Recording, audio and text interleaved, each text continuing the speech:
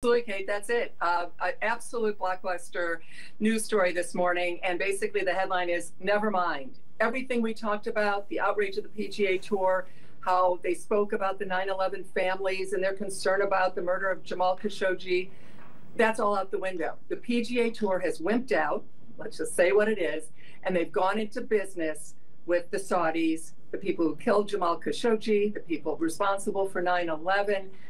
I am shocked because, as you well know, we've talked about this so much, Kate, over the last year or so.